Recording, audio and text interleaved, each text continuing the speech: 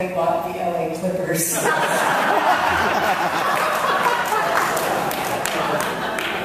Justin Hall is an award-winning cartoonist and creator of the series True Travel Tales and the Lambda-nominated Gladizonia, the Uncanny Super Tranny. Last year he won a Lammy as editor of No Straight Lines, 4 decades of queer comics. Please welcome Justin Hall.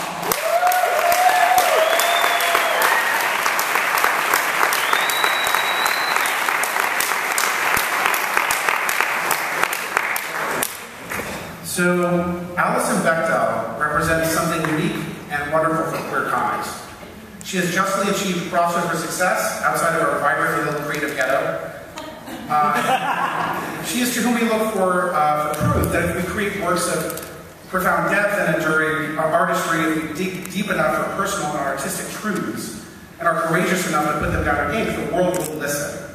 She is one of ours, but she is also one of the great masters of sequential art. Now, sequential art is perhaps an overly intellectual term for comics, but it describes the fundamental nature of the form, how a series of static images, snapshots of the scene, if you will, when laid out in sequence can form a story. So here are a few snapshots to illustrate a little of the story of queer comics and Alison's place in it. 1972. A group of women cartoonists were gathered in San Francisco amidst empty bottles of red wine and a cloud of pot smoke. They produced the first all-female underground comic series, aptly titled Women's Comics. And that's Women with an I and Comics with an X. Trina Robbins' contribution is Sandy Comes Out, about her roommate Sandy Crumb, the sister of Robert Crumb, who came out as a lesbian and moved into a gay hippie commune in the Haight-Ashbury, which is what one did at this time. It's also the first comic story about a queer person that is neither erotic nor derogatory. 1973. In the musty basement of an Oregonian radical women's karate cooperative. It's a hard thing to say fast. Mary Wings is folding and stapling copies of her photocopied comic, Come Out Comics, which she distributes through mail order for $1. This is the first lesbian comic book and the beginning of an artistic movement. 1980. A nervous Howard Cruz is in the post office nailing out a huge stack of leaflets asking for submissions for a new anthology, Gay Comics. Get it next. He has every right to be nervous, as this is his own personal coming out to the comics industry in which he makes his living. He is mailing one to every cartoonist he knows without knowing who will be offended by it, as it's impossible to know who is queer or queer-friendly in the closeted comics industry. But his courage is rewarded, and the series becomes the backbone of a vibrant queer comics underground. 1983. A simple line drawing of a woman slumped over a cup of coffee labeled Mary Ann, dissatisfied with the morning brew, dykes to watch out for.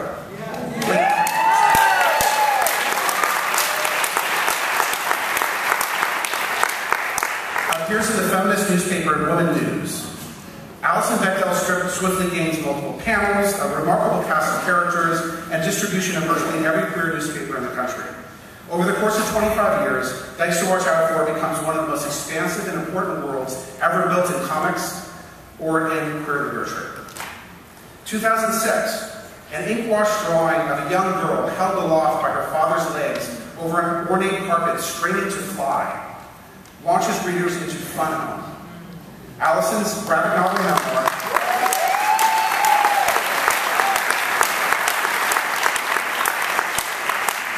about her relationship with her closeted father is a critically acclaimed runaway success and is truly one of the great American graphic novels.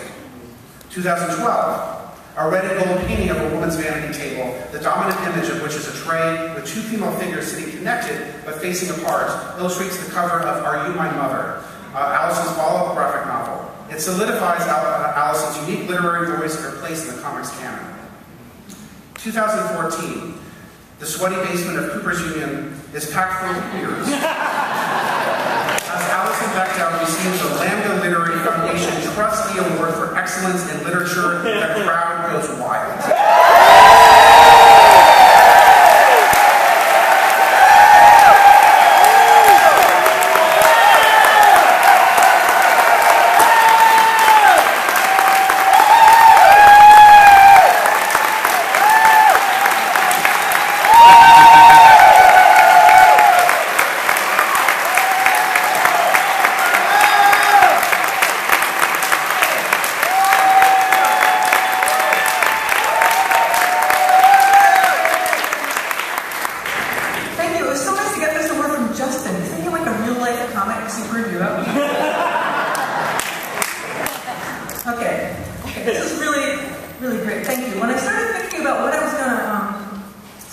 stage, and I remember receiving my first Lambda Book Award in 1991. It's a lovely, gauzy memory. I had never been to any kind of awards ceremony before, so it felt super glamorous to fly down to New York from Vermont to get I hadn't been to the city in a long time, so of course the first thing I did was go directly to the Oscar Wilde Memorial Bookshop. Calibrate myself. God, I missed that. Like Oscar Wilde was to me like Devil's Tower was to Richard Dreyfuss. Those encounters with Third Kind, I was just always exerting this mystical force on me, calling me. After visiting Oscar Wilde, I went uptown to a different light in Chelsea.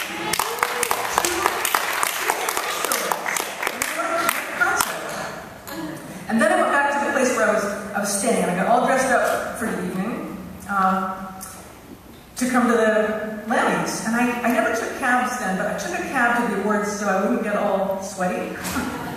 And then there it was, in this big hotel ballroom surrounded by all of these, publishers and editors and famous writers, my mentors and forebears and peers, and the brilliant Kate Clinton was the MC that night too.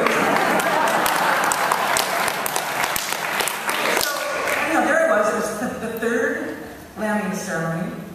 I was up for the prestigious Humor Award against Meat Men, Volume 8. And I won! My name got called. I stumbled up to the podium and I made it through my little acceptance speech.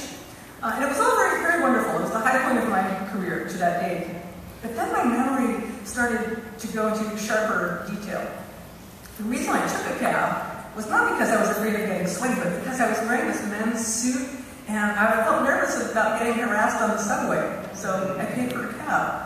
But I did feel pretty spiffy until I got to the venue and I saw that everyone was really dressed quite conventionally and conservatively, and there were lots of women in dresses, and I started feeling like really dorky. And of course, in 1991, we were in the thick of AIDS. There was a whole special Lanny category in those years for AIDS writing. And then I remembered that was the year Dorothy Allison was notably absent from the nominations for Bastard Out of Carolina because it wasn't about a lesbian. And even though that sort of makes sense, it still cast a bit of a pall over the lesbian fiction category, if not the entire evening. But still, it was very exciting. Except the people I was sitting with were all like 20 years older than me, and they were all each other's exes, and I couldn't break into the conversation. I did go over and have a long, interesting conversation with Sasha Allison, founder of the big gay and lesbian publishing powerhouse, Allison Publications. It would have been a better conversation if I had known at the time who he was. I just thought he was like this nice guy. And finally, thank God, the ceremony was over. And it was time for the after party.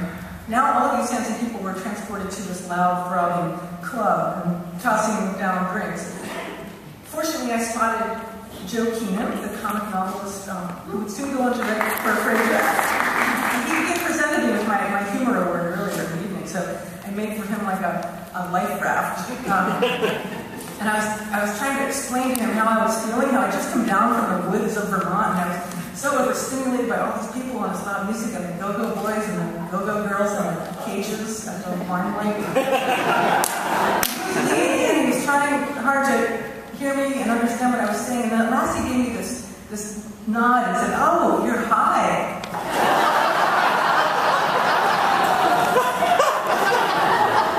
Unfortunately, I was not high.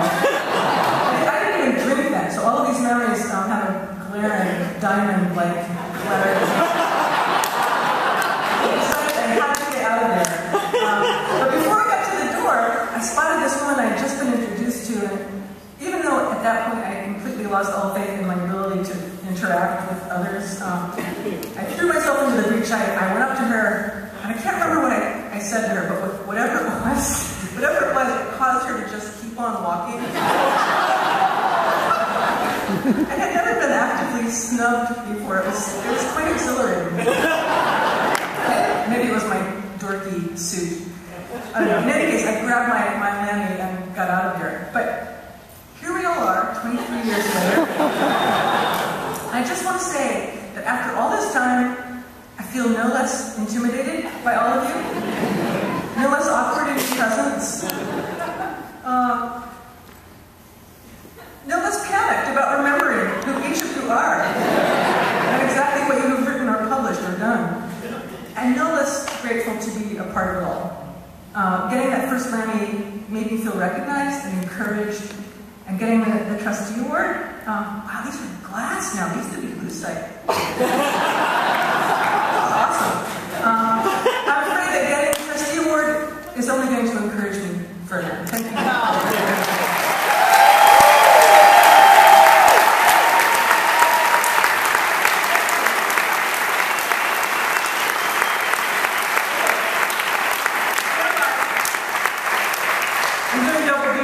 I'm going to give an award. This Lambda Literary Award ceremony is the very first one in which a Lammy will be given in the category of LGBT graphic novel.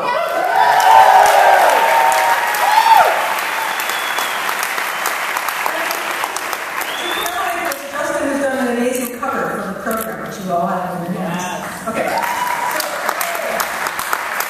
Here we go. Are you ready? The finalists in LGBT graphic novel are Artifice, Alex Wolfson, author, and Winona Nelson, illustrator. Calling Dr. Laura, graphic memoir. Nicole Georges. Duck, Second Chances, by Tana Ford. And The Fifth Beatle, the Brian Epstein story. Vivek Tiwari, author. Andrew Robinson, Kyle Baker, Steve Dutro, artists. All right. And the Lammy goes to Calling Dr. Laura graphic memoir.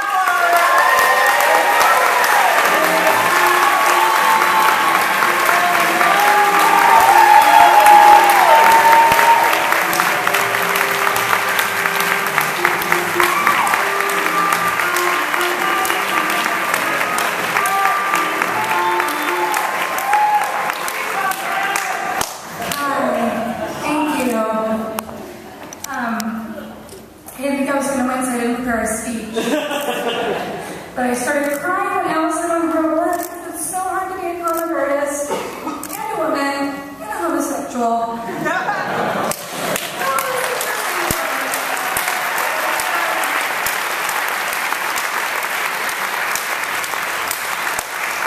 Thank you, Holly Bemis, for seeing me on Sister Spit, and thank you for Michelle T for bringing me on Sister Spit. And without her, it wouldn't have happened. And thank you to Alison for her support the whole time. And to Rachel Maddow, who didn't have to give me a quote, but she did, which was very nice. When I was a kid, and I found books and comics by gay people, or weirdos, or gender weirdos, it just kept me alive in suburban Kansas. And so I'm glad that hopefully by booking it to the hands of somebody who it will do the same for. Thank you very much.